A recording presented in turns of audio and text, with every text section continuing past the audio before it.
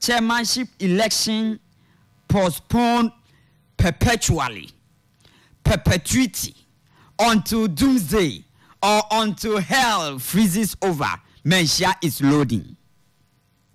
Copper. Kumasi. Debbie and someone was Ashanti regional chairmanship election postponed perpetually, perpetuity, until doomsday or until hell freezes over. Menshia is loading. Copper.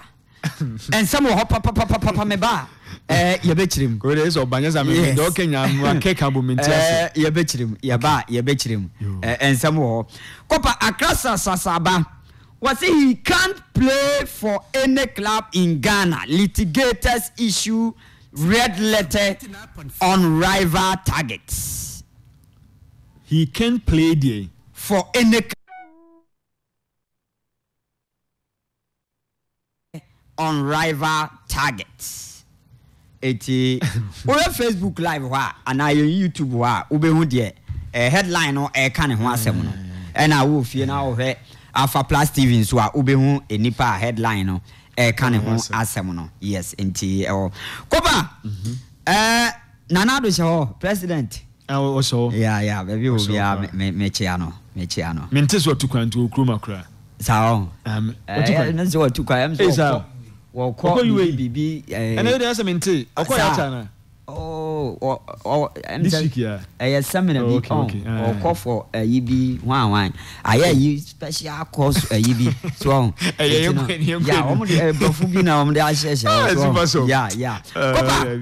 across Ediaba. Was ye, mania, dear me cocas, as him way a day player Nanados. Debbie, me go. I mean, and some hole. There is this woman.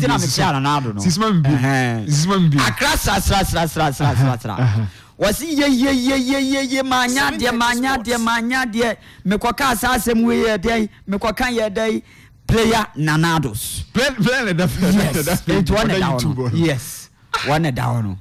Yeah, it drew go food. Yeah, the baba. Come and some ho. And some papa. Na Papa Oglobaba 7:30 sports. Was it can money change their destiny or is too late? They say maybe kaku. So can money change their destiny or is too late? Oh, global question. Question yes. Question kesi pa na obusa. Yes. What you say no? Na moni mwe nyina akofa meme de nse. Ade na dada no manye. Me my God. Man fa ne ma nkwam. Mama de na agye agwawe mu aye den na afi na mo koye sisisi. Se o he bi o mo hu za de na enye yi nto mo de kwoto na mo ntimi a. Oh. Kopa enti eno ye de o global edibai. Na Gazeta de la Sport say football gurus on government alerts. Eti anonso ya ba ya de munchire mu ebeba and the FA Mirror was say Ghana disappointee rises again. Ghana disappointee rises again. Kopo one da hono. Yes. Okay. Wa sorry. Se wa na aka ye be sorry. Yegu. Eti wa sorry. Wa sorry na me mpa ye ne se entonko so saa. Na yem koboni punum na yem hwe ade entonko so saa na yem koboni punum na yem hwe ade so na o say on sa me na o mehuhu e ma no hu no kra o mehuhu ma no nyo na obi medi o mehuhu e ma no nyu bio na obi medi enti ye hwe e bia this time e bia ye obi medi enipo ba be di no wonu nso mehuhu bi odi ohu wi a oni odi oda bi obi amedi wono amehuhu se ni huhu e hia ni di na edene but obi mehuhu e ma obi nso nya de emedi eti kopa obetani aba ensam na kopa wa hu ayi bi ma intercept IFFF for omo ayi bi yes IFFF say Africa inana what say Africa, you know. IFFFHS Men's CAF Team 2022. Na Ghana nya baako. Ya Ghana nya baako. Nti wo de oba eno nso ewa ha. Eno nso ya baba but mi hwemu a kopa eyefe. Ade a omo ye eyefe. Say I didn't say.